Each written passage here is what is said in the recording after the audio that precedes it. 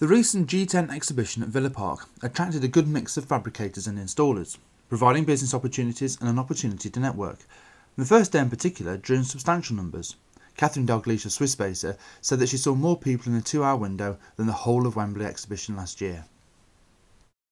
We're doing this in conjunction with Vika, and really it's a very cost-effective way of getting in front of customers. Clearly we're all watching budgets and things at the moment, but the market is what the market is, and one has to carry on the sorts of activities that one would under normal conditions. And I think that credit to Tony that he's sort of pitched this at a level that is affordable, and it's proved worthwhile. Well, what we find is it's a good audience of having fabricators and some of the public as well to come and be aware of some of the new products that we're doing.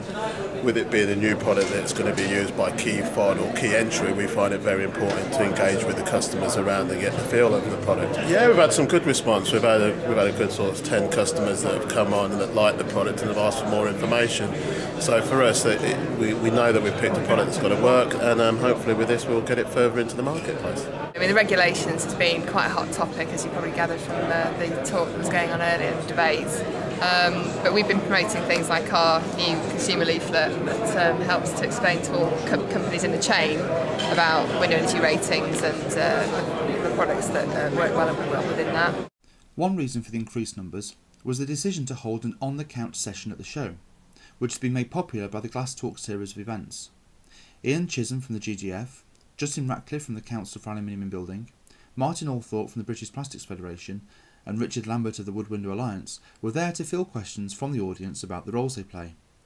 However, the main focus was a feeling by some that the window energy rating scheme is damaging competition, even though the BFRC, which developed the scheme, wasn't properly represented.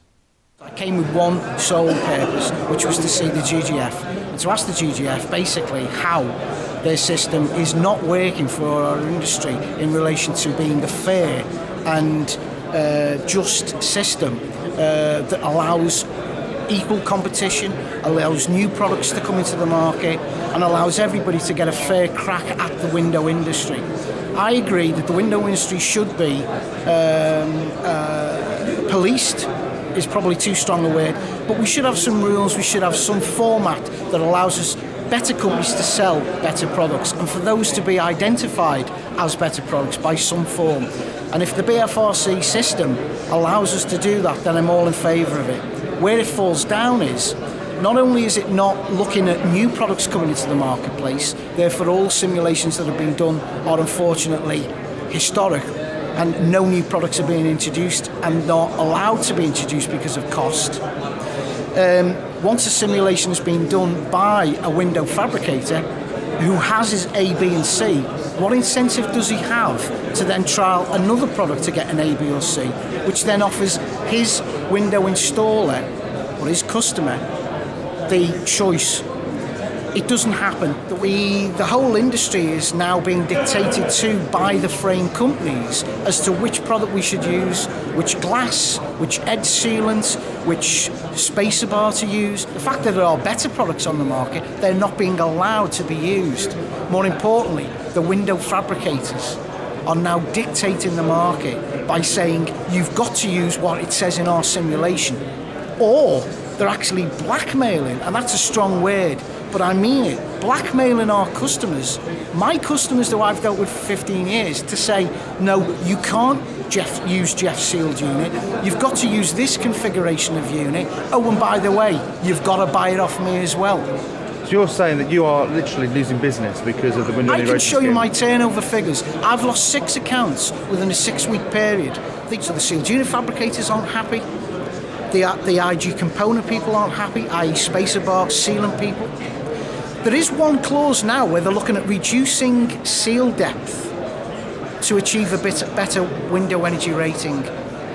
What is going to happen when we start producing sealed units that don't last the warranty period because they're failing due to insignificant seal being put into the unit, but they'll reach an A?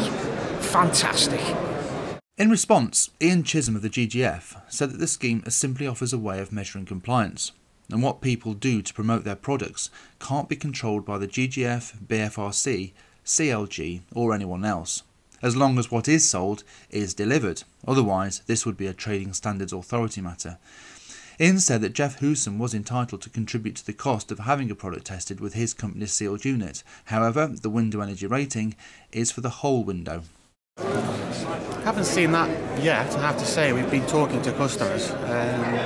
Some of them are concerned about what's coming, and I've had a few conversations where some customers have simply stated that they're going to carry on buying their own glass from their own local supplier and buy the frames from us unglazed, and we can support them in that. We have a number of customers who do that now.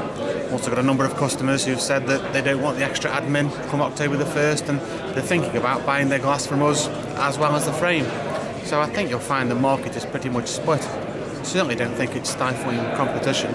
There's plenty of routes to market without having to buy everything from one place.